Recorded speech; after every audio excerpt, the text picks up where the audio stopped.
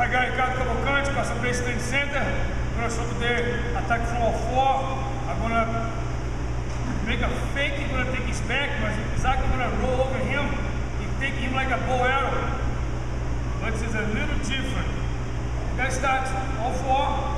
For sure I'm gonna try to control him first. After I'm gonna start attacking his lapel.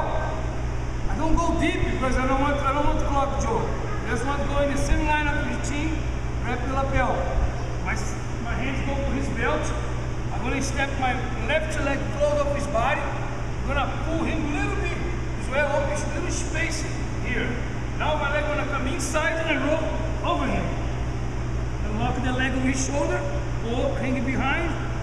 I cannot lock the arms with my legs. I just take his back here. Okay? It's going to depend. This arm here, I try sometimes block here so I don't pull his lapel here for the fence. Right? I keep the lapel, my hand in the lapel, my other hand behind my head or behind his head. The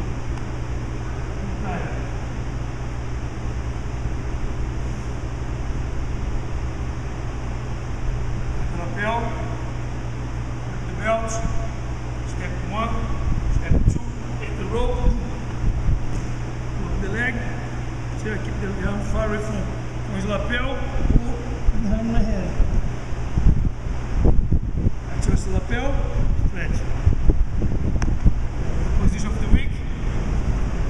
Send your question, don't forget, it's more important than Jiu-Jitsu. Hi guys, I want to say thank you very much for watching my videos. Please keep sending your questions. I'm going to be very happy to post the next video, and I'm also going to put your name in the video.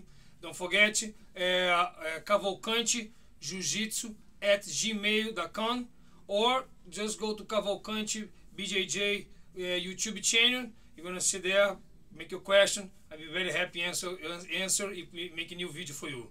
Thank you very much, and don't forget, nothing more important than jiu-jitsu.